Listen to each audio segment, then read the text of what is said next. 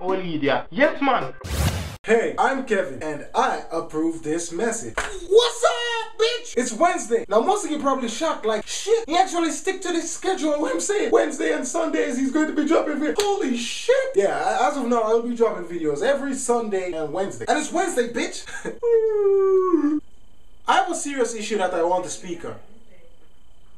When is the right time for you to fart in a new relationship? Both men and women struggle with initiating a fart in a new relationship. Now, based on my deducements on how females behave, ew, that's nasty. 99.999999999% of the time, the male partner is the one that usually breaks the silence when it comes to farting in a relationship. And when he does, it's usually kind of fucking awkward. It's even more awkward if the girl farts first, because we were taught as kids that girls don't really fart. Girls not supposed to poop. I have been in countless situations where I have had to restrain my farts. Quite frankly, I'm tired. Now I just fart when I feel like. But yeah, you all know what I'm talking about. That one time you had to hold your fart while you were on a date with your date, and every time the fart reached the exit, just ready to leave the building, you had to hold it in, and then it diffused inside of you and reset. I call them infarts. When you fart inside yourself. A lot of infarts take place around somebody you like or love, because you do not want to expose them to the stench within. Lord knows it is the complete opposite of how you look. While you may look cute at the time, your insides smell ugly as fuck. You can't ruin the relationship before it begins with a fart. Thinking about it, I realized how dangerous those infarts were. I could have killed myself.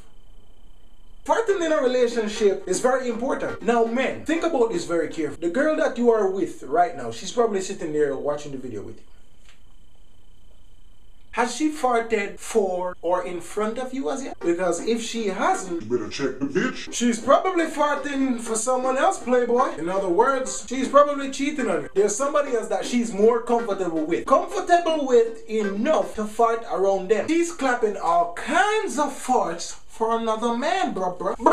Farting in a relationship is important because if the woman or girl that you are dating farts around you, it lets you know that, hey, I take shits too. It's okay. It's alright. It's all good. I am comfortable around you enough to share my inner stench. Don't be afraid to fart. The first fart, I can guarantee you, is going to be a little weird. And the reason why it's weird is because you don't know if they appreciate the olfactory and acoustic stimulation that a fart is known to carry. The relationship is real when you fart around your partner and she answers with a fart. It's real. Hold it down. I was a master at holding my farts hostage, especially around pretty girls. I was holding my farts not for the reason that you think. I held my farts on the basis that if you are going to be selfish, then I can be selfish too. If you don't think I am good enough to smell your farts, then you are definitely not good enough to smell my farts.